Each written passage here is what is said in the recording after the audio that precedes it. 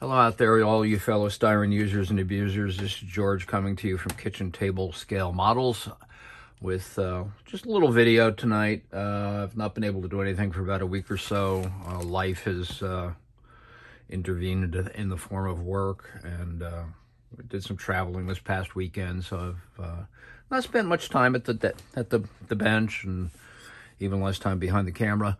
I thought I'd do something real quick. I'm heading out of town again this weekend on Wednesday, and I'm not going to be back until Sunday. So I thought I'd get something up there before I go away that maybe you find interesting. We're going to look at two aftermarket suppliers tonight. Sort of a mail call, stuff that I've received in the last week or so that I think is pretty darned interesting. First up, if you don't know Ray's Kits decals, you really need to check them out. I'm not sure what the whole deal is, but the fellow that sells these in the U.S. is, I think he's up in Wisconsin or something like that, one of those cold Midwest states. His email's on the or his website's on this little page that comes with his decals, www.rayskits.com. I've ordered a couple things from Ray's Kits decals, but by far I think the thing I really enjoy the most is the most recent. A little backstory.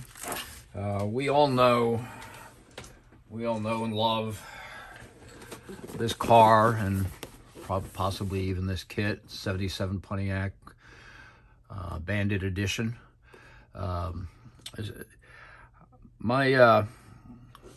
a past life, I owned a 78 Special Edition Pontiac, but it was a little different than this. This is a 77 black and gold Smokey the Bandit Edition. Mine was a 78 gold and black Special Edition. I found it in a local used car lot somewhere around 1980, and handed them the keys and title to my 75 V8 Monza and said, I want that Trans Am. And they made it possible. I took it home, had it for several years, ended up losing it in a custody battle during a divorce. That's the bad news. The good news is I held on to the 70 GTO, but that's another story. So anyway, I've had this kit for a while, and I've always wanted to build a gold Special Edition, and the decals are a different color on the gold Special Edition. They're more of they're really kind of a dark brown, almost a black. But otherwise, the markings were pretty much the same.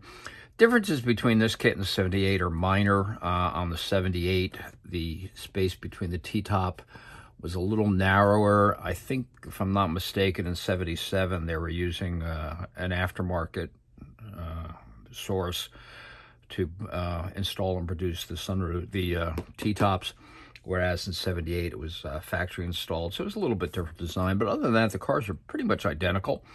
I think there were some little differences in the taillight panel, as I recall, but looking at this picture now, it doesn't really seem to be. But in any case, I had a 78 Trans Am Gold Special Edition. I can't remember what the option code on it was, but two unique things about that car was the pinstriping and the gold color, which was Pontiac Solar Gold. As far as my research tells me, as far as what I remember, is the 78 Pontiac Special Edition was the only car that ever used that color. So it was a pretty unusual color. I've been hoping somebody would come out with decals for this kit for some time, and, well, Ray's obliged. If you've not seen any of his stuff or purchased any of it, I'm not sure what the whole chain of production is here, but I believe they are actually produced in Europe and shipped here. I think the fellow that does them is in Netherlands, if I'm not mistaken. And I waited a while for this one. I ordered this one back in February, and it just came in recently. So there's a little bit of a delay. I think they're having some supply chain issues, but bottom line is these decals are just absolutely delightful. I mean, the crispness, the detail on that bird is on the Screaming Chicken is spot on. Looking at it now, it does look even as though I'm looking at it for the first time under bright light, and that is not black on the bird. That is a dark brown, which is the color the original was. Comes complete with all the pinstripe decals, a whole bunch of side marker decals. It looks like even under a hood decal there, maybe. Battery decals. Decals for the gauges and console pieces. But wait, there's more. This comes with two sheets of decals. That one and this one. This has some Goodyear tire decals, seatbelt decals, and what I really love is that it has the gold engine-turned dash decals, which my Trans Am had, and the gold engine-turned insert for the console. It was a fun car. I always wanted a Trans Am since they first came out. By 1980, I finally was in a position where I was able to afford one. But again, by 1985, I no longer owned it, but I owned my 70 GTO, so life was good. So one of these days, I will reproduce that 78 Trans Am in total, using this kit and these decals. So if you don't know Ray's Decals, again, go support them. Buy some decals. They're good stuff. Next up, let's see. Here's this box. Next up is today's mail call from VCG Resins by Reese. Now, I opened up this package, but I didn't go any further because I wanted to unbox it and show you how this guy packages this stuff. This is the second order I've made from Josh. Quality is just over the top. Packaged nicely. Nice little Jiffy bag with a little cardboard box. And let's see what all is in here. Let's see what is in here. Let's start out with, this is it's a 6-cylinder Ford, 240 cubic inch Ford motor, hot rod version. It uses 6 one-barrel carburetors, comes complete with headers, nice finned valve covers, and I'm not even showing you what it looks like, and all you're seeing is reflection off the bag. So I don't know if this was such a good idea, but I'm going to kind of go through real quick and just show you what I got. That's a 6-cylinder hot rod engine. Next up, I've got some really cool glass pack mufflers. Look a little short for cherry bombs, but you know, they'll work. Next up is a hot rod version of a Chevy 6. Great headers on this beast. I mean, look at that header. It's just a fun little way. The detail on this stuff is just incredible. I'm trying to get a shot of the transmission on one of these cars so you can see this linkage on one of these things. I don't know if you can see on here. I'm going to take that out of the bag. That's worth looking at. If you bear with me here. This is. By the way, I don't script or plan my videos. I just kind of dive right in, which I guess kind of shows. But if we can get some focus on that, look at the shift linkage on this thing. This is just, this blows my mind. Blows my mind. This is a GM Muncie 4-speed transmission. I think I bought to go with the Chevy 6. This looks like an old Ford top loader. Yep, that's what it is. I bought that to go with the Ford 6 cylinders. And here's another,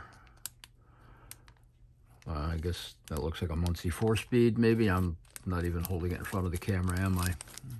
I'm new at this, guys. Be gentle. Last but not least, I've got a larger 300 cubic inch Ford 6-cylinder Cobra engine. What's unique about this is it uses it's a Ford 6-cylinder, you know, got some cool headers, and the intake on it uses 3 2-barrels and a Cobra style air cleaner. It's a fun little engine. I'm I'm looking at putting this in maybe a first generation Mustang. And I think that'd make kind of a fun build. The Ford hot rod motor, I picked up a kit last week that I did a couple of weeks ago at my model car meeting at the Maryland Automotive Modelers Association. It's a kit I have two of already. It's the oh hell, let me show you. Where is it? Here we go.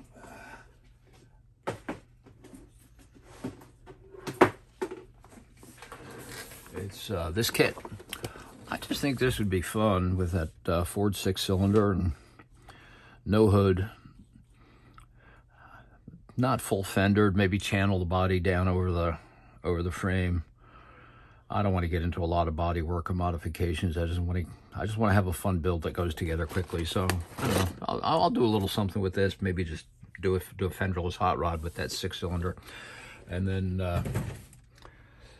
yeah, that's kind of it. Here's the Chevy 6. I don't know what I'm going to do with that. Was thinking possibly of putting in a 32 Chevy. I do have two of the 32 Chevy coupe kits, which is kind of another nostalgia kit for me. My father's first automobile was a 32 Chevy. I came along 20 years later, so never got to see it. But he often talked about it. It was metallic blue with dark blue fenders, and that was his first car, and he loved that car. And I remember one of the few models he built was a oh golly, who made the old metal kits? Hubley, somebody like that made those metal kits. Anyway, he did a metal kit of a 32 Ford and painted it those colors. And probably the only model he ever built besides a luxury liner USS United States, which I used as a nightlight in my room until I went off to college. So that's it. You know, not a fancy video because I don't do fancy videos. I just ramble and share stuff. So that's it for tonight, guys. I'm gonna be off traveling this week. Otherwise, I'd be participating in the 48-hour group build because that looks like it could be a heck of a lot of fun. And unfortunately, I can't do it this weekend. If they did it next week, I'd be there.